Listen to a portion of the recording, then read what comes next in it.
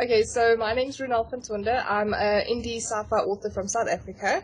I don't actually know what else to say.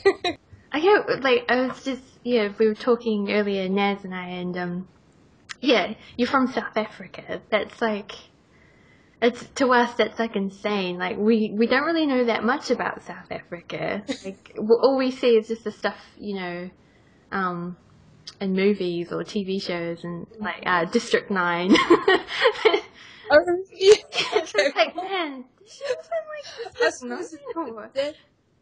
There are a lot of areas like that, but it's, when we live in Joburg, so it's pretty much, look, it's not as urban as, for example, like New York and places like that. Whenever we see places like that on TV, we're like, how can anybody stay there? It's so much concrete and steel, that's all you see. Yeah. So we are, what's nice about staying here is we're one of the biggest urban forests or jungles, whatever you want to call it, in the world. So we've got so many trees and stuff growing around even our cities themselves that it's really, really nice. Yeah. But it's not that bad. I mean, we actually do stay very close to location, which is, they used to call them squatter camps, so that's what District 9 looks like.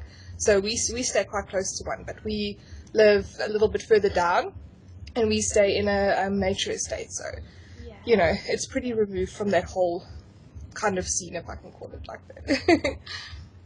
Because I used to work with someone from South Africa, and she would just tell us about how security is like super important, and yes, like I guess for me it was sort of like, oh, why would you live there? But she was saying it, and it sounds really normal, and like it's not as scary. Like it's scary, but it's, when you're there, like it's just something that you deal with, and you. It's a process. I suppose you become really desensitized to it. For us, it's normal. The news you hear about everything that happens, it's normal. You kind of just brush it off because you can't also get fixated on it because you wouldn't be able to live, I don't think. Yeah. But for security, you've got to be. Some areas, like the more far outlying areas in certain provinces, they're fine. But the closer you get to city centres, the more security becomes a bit of an issue because our crime rate is disgusting. But, we're pretty safe where we're staying at the moment. We've got, fully fenced areas. They've got guards walking around with dogs and stuff. So, it's a bit of a utopian prison. You have to go with someone who knew everything about, like, what to do. Yes. Look, the thing is, like I said, if you are staying and you have been staying here for a while, it's really just a matter of, it's just how it is, Mm-hmm. But my brother also stays in Australia. He immigrated there quite a while ago, about 10 years ago now. And he also came to visit about a year ago. And he was so shocked because he flew to, he stayed in Joburg in a hotel, but they had, I can't remember what it was, but they actually had a riot on the day that he arrived with his family. So he was so freaked out, and we were just telling him it's fine, just avoid the actual main roads where the riot is, you'll be fine. But he freaked out completely. He's like, this wasn't the place I remember leaving, because it was bad when he left, but, I suppose it just steadily progresses and then all. Yeah. Yeah. I guess it's sort of happening. It's happening everywhere, like, which is something that your books actually kind of, talk about and deal with. So how is things going with your writing? Because you're working on a new project at the moment. Yes, I finished the first draft of The Seventh Lich, which is a standalone novel, sci-fi novel. So I'm hoping to publish that in about 2 or 3 months' time. So I'm quite excited about it. It's much more light-hearted than Compile Quest and Debug Heroes and Execute Destiny, because that was a bit, dark and moody. So this is more like, I don't know, frivolous, if I can put it like that. I had a lot of fun writing it, so. Cool. And were you working on a horror project as well, or?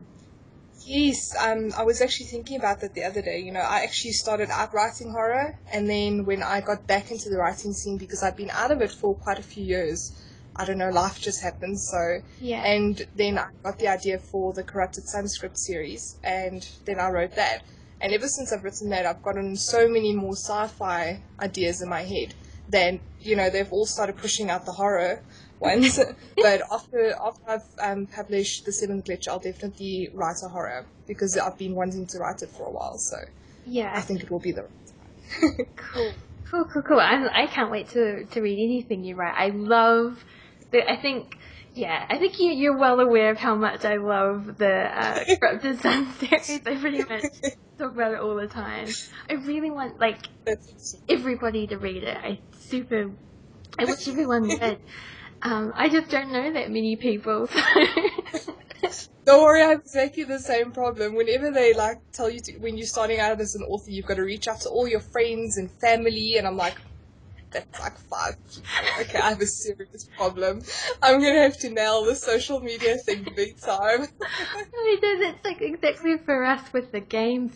People are like, get all your friends and families to test it, and we're like, well, we're just by ourselves, and we don't really we do not hang out with people often. We're really socially a little bit inept, so that advice sort of just doesn't work for us.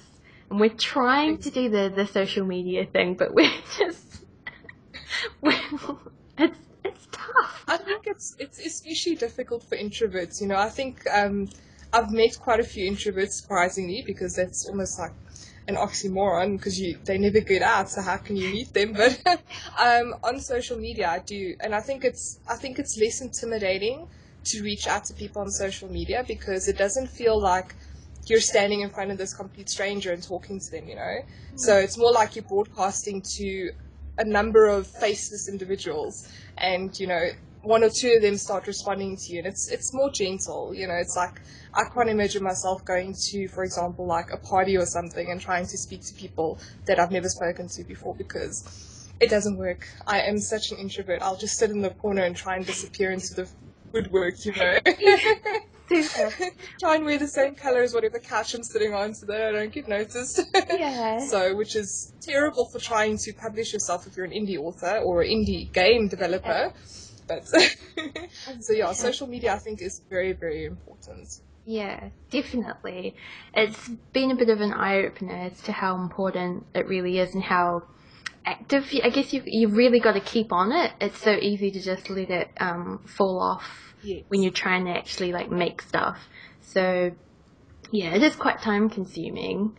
But yeah, just like you mentioned, going out to actual events and stuff like that is we've got a couple coming up, I think near this month or next month. Yeah, sometime soon. I don't know. Freaking out about it. And me and Naz, we just hang out by all the free food and sort of stick to ourselves, because everyone else seems like they all know each other, and you